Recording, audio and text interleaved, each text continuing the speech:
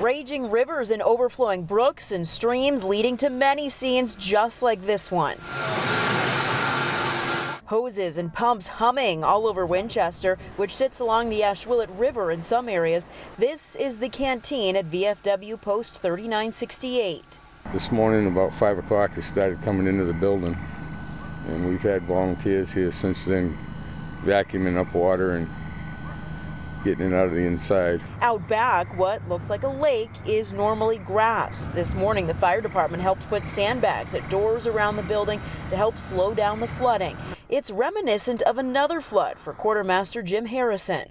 84 was the worst for a long time. The VFW even marks that flood's high waters with this plaque in the basement.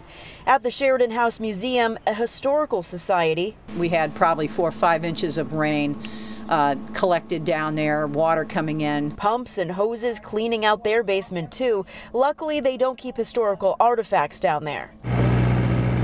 Nearby, businesses in Kulik's Mall also cleaning up from behind a wall of sandbags, the parking lot underwater. We're all going to grow webbed feet here if this keeps up much longer. So we got to tell Kevin Skarupa to change the forecast if he has any magical powers at all.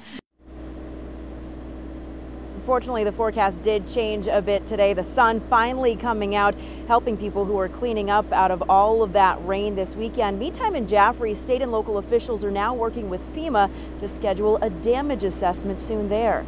Live in Swansea, I'm Charisse LeClaire, WMUR News 9.